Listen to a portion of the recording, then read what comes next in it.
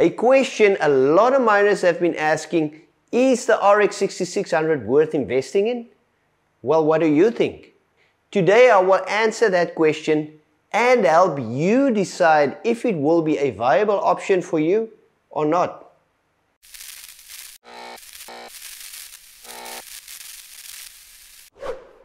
What is up, miners, and welcome back to the 3Fox Company YouTube channel. The RX 6600 is generally considered as an entry-level gaming GPU, and it's only capable of 1080p gaming. So for gamers, it might not be an attractive proposition, but for mining, it's a whole new story. Now, the RX 6600 might not have the density of an RTX 3090, capable of about 120 MHz per second on Ethereum, but its secret weapon is efficiency. But who cares about Ethereum anyways? As soon it will be gone. At this current moment, the RX 6600 is one of the most efficient GPUs. No, seriously, it is one of the most overlooked GPUs, and it's definitely worth looking into its performance. So you might think, what exactly makes the RX 6600 so special? You see, it only gets 29 MHz per second on Ethereum and Ethereum Classic, 14 MHz per second on Ravencoin and the Yoxa, but don't be fooled by these numbers. We should really only be focusing on efficiency rather than brute horsepower. Just a quick note for those miners that might not be familiar with the term efficiency. In short, a GPU is more efficient if it uses less power for the same hash rate than a GPU that is less efficient, which will in turn uses more power for the same hash rate. Remember, not all GPUs are made equally. So let's look at some real-time performance from my RX 6600 GPUs. So if we go into my 6600 and 6600 XT mixed rig, you can see all the GPUs that I've got here. So I've got 3 RX 6600s, 2 of them which have got Samsung memory and 1 of them that's got Hynix memory. I actually found that the ones with Hynix memory gives a little bit better performance at a slightly lower wattage.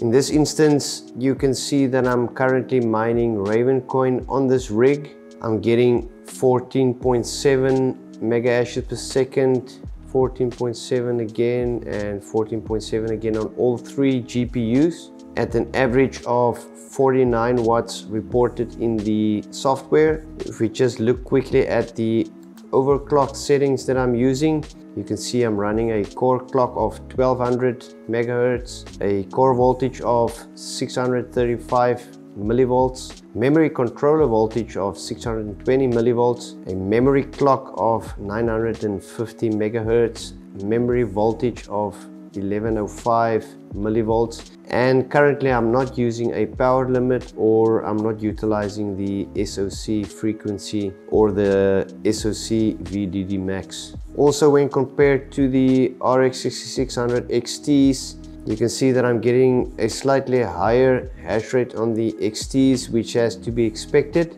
but it comes at a significantly lower wattage, which obviously have a great impact on the efficiency of this GPU.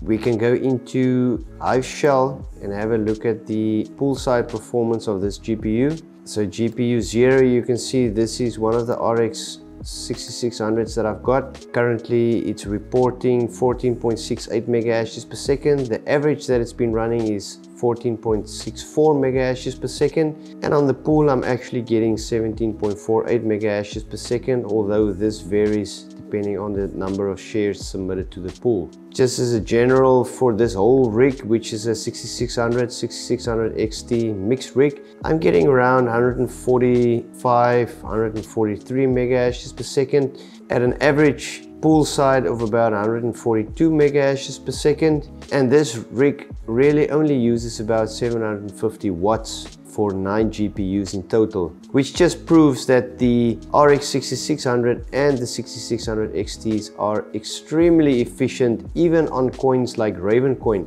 If we go back to HiveOS, just look at the fan speeds that I'm running. I'm currently I'm having an auto fan setting of 55 degrees on the core and 70 degrees on the memory, as I found that I don't get any thermal throttling on that values, and also I keep my GPUs at a constant temperature, so that eliminates or reduces thermal degradation over a period of time. And you can see I'm quite stable on the temperature setting that I've got on the core, and the fans are running very low, so that means even on Ravencoin this GPU does not produce a lot of heat. It runs extremely cool for the environment that it runs in, so that is very beneficial when running algorithms like Ravencoin.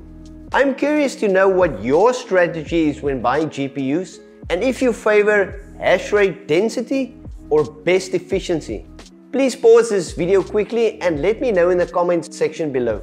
I have to mention that currently the most popular GPU without a doubt is the RTX 3070. The 3070 has been proven to be very efficient on most coins, and this is also reflected by its price. Now you might ask, why the f am I mentioning this? Well, let me tell you a little secret. The RX6600 is actually more efficient than an RTX 3070. And guess what?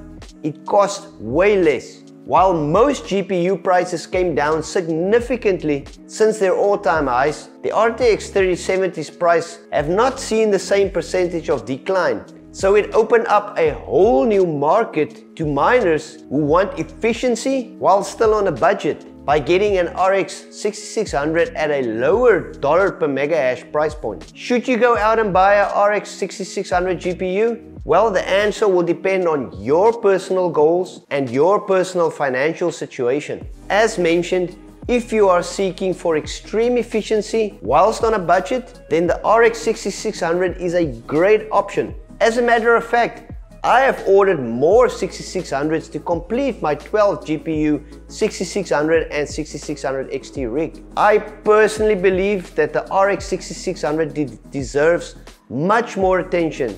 So please help me spreading the word by sharing this video. Now, do you want to see how you can save money on your electrical bill whilst mining?